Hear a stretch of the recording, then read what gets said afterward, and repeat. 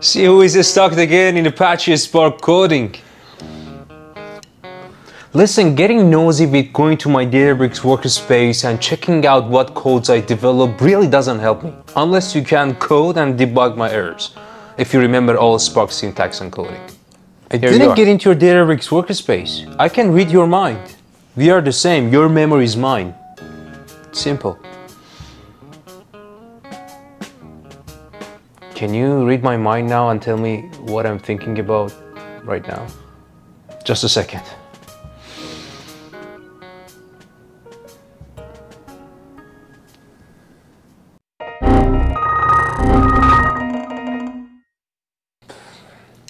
By the way, I know where you're stuck in your code. You just need to define a user-defined function in your Apache Spark code to run that math calculation. That's it. Thank you so much, but talking doesn't help. Code it. It does. As of now, you can type in English what transformation you want to do using Apache Spark, let's say in Databricks notebook, and it will use large language models like GPT to generate the code for you on fly and execute it at the same time.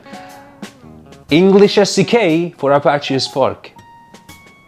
This is pretty cool. Wow. I feel like English is becoming a new programming language. It is. It's pretty cool. By the way, if you can read my mind, why I couldn't read yours and know this solution sooner? Let's go!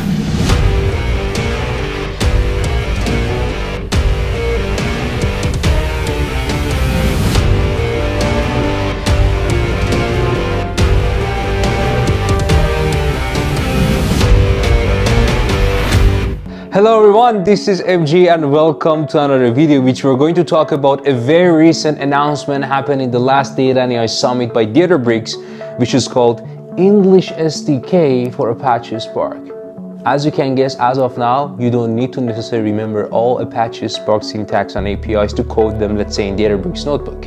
Right now, you can just type in English as we talk that what type of transformation you want to do on your data, or on your Spark data frame, or any user-defined function that you want to develop. Just type them, and on backend it will use large language model like GPT-4 that I use for this video to generate the code and execute it for you, and even do plotting if needed. It can even connect to internet through some search engine APIs to fetch the data you want and figure out what URL has the data you just ask in English and create that as a Spark data frame back to your workspace. I gave it a try, and quite honest, you just feel that, yes, English is becoming a new programming language. So, let's check it out. Before we start, make sure you subscribe and hit the bell icon so you will get notified for the next video. Alright, welcome back everyone. Well, today we're gonna talk about something very different. A very different SDK that just got announced for Apache Spark, which is English for Apache Spark.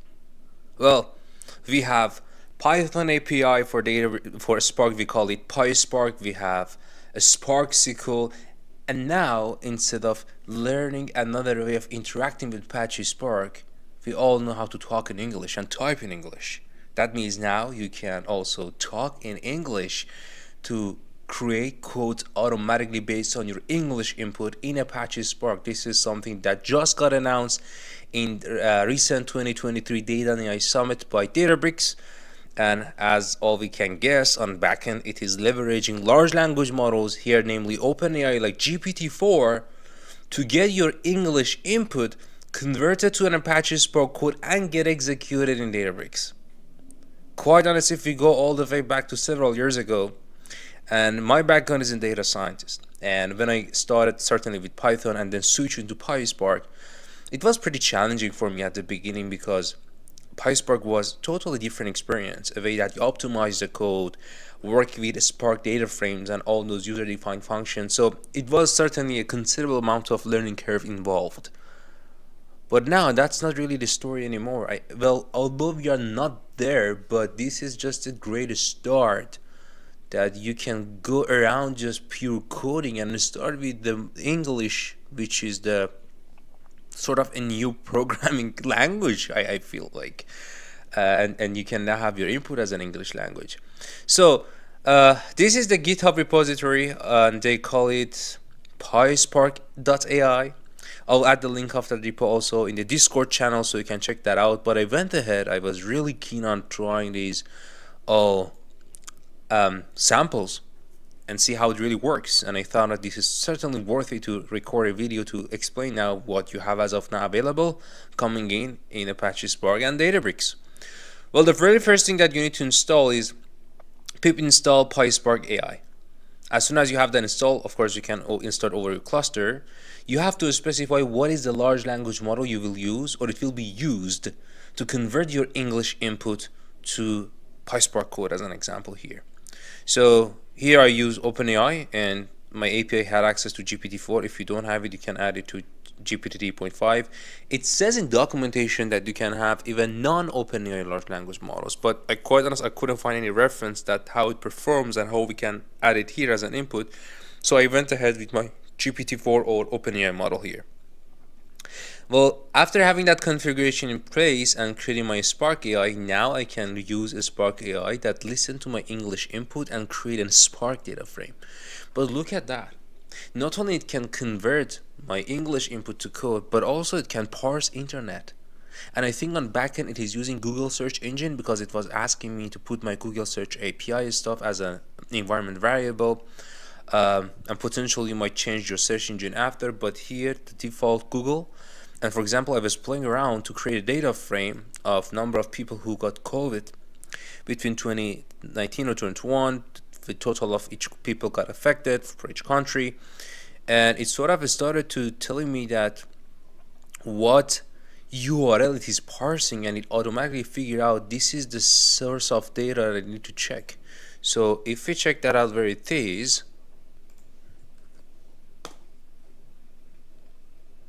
there you go. It found Center of Disease Control and Prevention. This is actually the first time I'm opening it too. And it seems like found it right. So it can go ahead and parse the data over a URL. And look at that. This is the sort of pretty close to what I asked about the total number of deaths or people who got COVID for a specific duration of time. So it went ahead and parsed this URL for me and created a data frame back for me. In the sample they provided, actually, they said, go ahead and grab the USA National Auto Sales by brand for 2022. So this is the input. There is no URL. I don't know even where this data is. So on backend, it used large language model to understand first, connecting to internet as well. What is the URL that has the data? And I think I had the data open, not this one. Yeah, this one. That's the source that it grabbed, and you can see this has the sales for brand. I think this is the US. There you go. So it search internet, find the relevant URL and parse it, and get the parse results back to me as a data frame inside Databricks. Now I call it AutoDF. And there you go, another one. You can also create a data frame directly from the URL if you have it. This one is actually this one that shows the brand, US sales, and compared to the previous year, it is decreased or increased by percentage. And there you go. The data is parsed for me, and I'm just showing the top 5 without me parsing manually, without me copy and pasting whatever.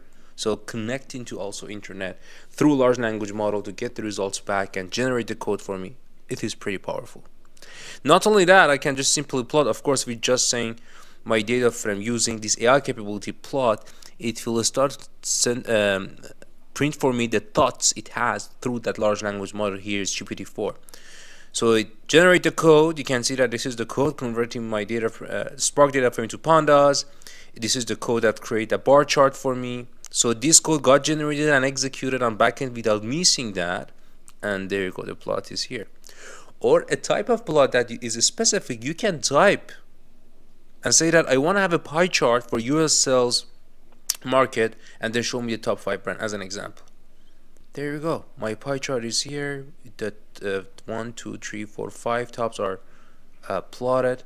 And if you're curious to know what's the backend code, this is the code that got generated to create this pie chart without me coding that. My input was just English.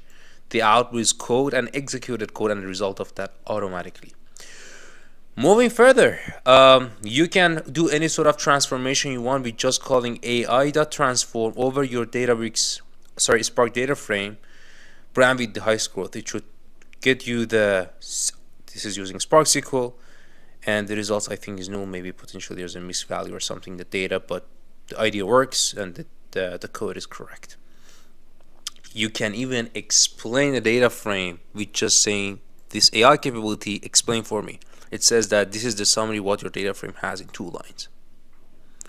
More transformation, I'm gonna change the type of this column to float, or I had some percentages of stuff I wanted to remove that I was actually testing to see how it works, and it really works. It can actually convert my English to text and update my data frame. Also, you can define user-defined functions. Here as an example, I want to calculate the next year's sales by multiplying 2022 sales, all of them to 2, to say this is the value for 2023. Of course, that doesn't make sense. Potentially there's ML model or more descriptive analysis. Here, you don't need a user-defined function for this scenario, but I wanted to check if it can create a user-defined function and do what I asked in English and get the results back for me. Then, after this code gets generated, register this UDF with this name. And there you go. It told me that, hey, for your user-defined function, this is the code that I need to run. So the code got generated from this input. And then because I registered this data frame, that means, user-defined function, that means I can call it over my data, and you can see that 2023 sales got predicted, assuming, but you can see it is just multiplying these values by 2, which is here. That's all. So that means right now for creating user-defined function, doing transformation, plotting, and even connecting to internet, parsing the data, you can use just pure English. Well, I assume this is evolving. They just recently announced, I saw some issues when, for example, when I wanted to parse COVID data, the data got parsed for me, potentially didn't have all necessary data that I asked, which sort of makes sense because maybe that data, and it doesn't is not available publicly on internet, and it has some tricks and potential errors you might see. But I think this is a very powerful start and is easily showing us the trend that where we are going. I think now for basic or rudimentary coding, there's no need to put your time there.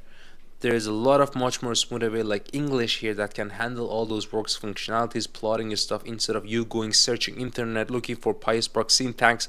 We don't remember how to code in PySpark with all details, so I have to sometimes go to Stackful and search it. Now that time is extremely saved, so you can focus on your product, your development, and even focus on developing potentially your own very more complex coding scenario. Something that would take months or years to develop, now you will save a ton of time. So give it a try, and for sure I have no doubt in near future we might hear more news about it because it just got recently announced, and all over community people gonna share feedback, bugs and errors. More and more refinement will be coming in, so I think that at least from now it's worth to get to know what is available and where we are heading towards. Hope you enjoyed this video, and that's all. Thank you. If you want to be charismatic, do not divide your focus. Always focus on only one thing at a time. When you eat, you eat. When you listen, you listen. When you conquer, you conquer. Number 2, if you want to have charisma, make a decision, stick to it, and take full responsibility. Then you are a leader and you have charisma. Lastly, listen first and talk second. If you have charisma, you are a good talker, but even a better listener. Dream big, my friends, believe in yourself, and take action. Till next video, take care.